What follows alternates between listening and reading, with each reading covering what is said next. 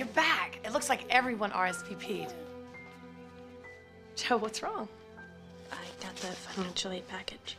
And how much is a full ride? I don't know. According to this, Worthington is happy to have me as long as my parents kick in $15,000. $15,000? That can't be right. We don't have that kind of money. I know that. I knew this was too good to be true. It's the universe's way of saying, Joey Potter, not so fast. Not going anywhere.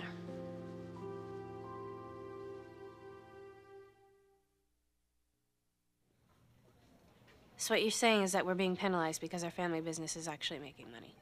If it weren't, then we would qualify for more aid. Unfortunately, yes. We turned a profit for the first time, but it wasn't like we won the lottery. But you made substantially more than your 1999 return. Yeah, but we have more debt than we did in 1999. I mean, it costs a lot of money to open a B&B. How can they think that we can afford $15,000 based on 1 year's income?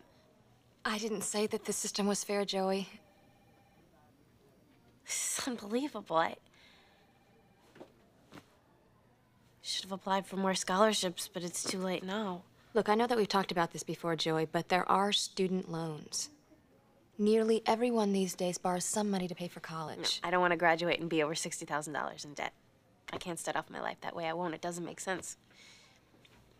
There are plenty of other places I'm waiting to hear from. But this is your dream, Joey. Bessie, sometimes dreams don't always come true. Thank you for your time.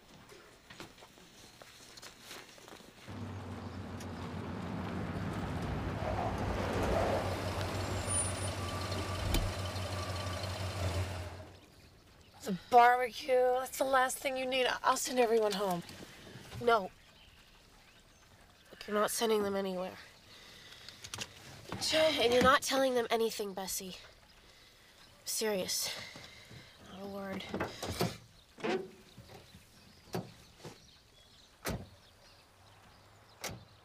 Hey there, stranger. I'm starting to think you might miss your own party.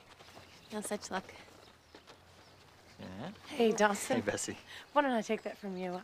I'm going in anyway. Oh, thanks. So where's everybody? They're out back. Gretchen got dragged into the whole New York debate. I would have jumped in, but, you know, since New York didn't want anything to do with me.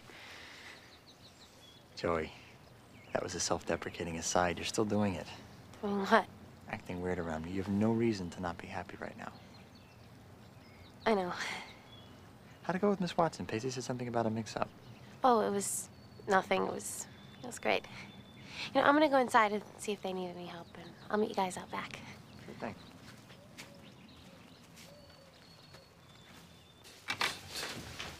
Hey. How'd it go? Oh, it was that good, huh? Bessie didn't tell you the cruel irony?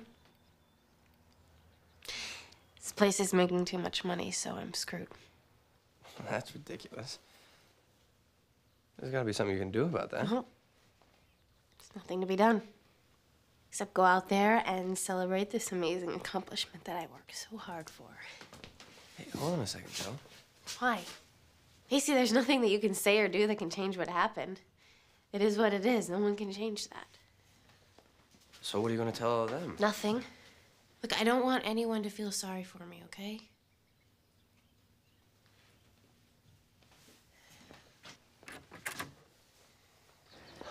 Public transportation? Come on, you admit that's a huge plus. Yeah, spoken like somebody who's never been groped on the subway before. I hate New York. Yeah, spoken like a very loyal girlfriend. Oh, this is unbelievable. Hey! Hey! Guest of honor. Yeah, get a drink. All right, I'd like to propose a toast to Joey Potter.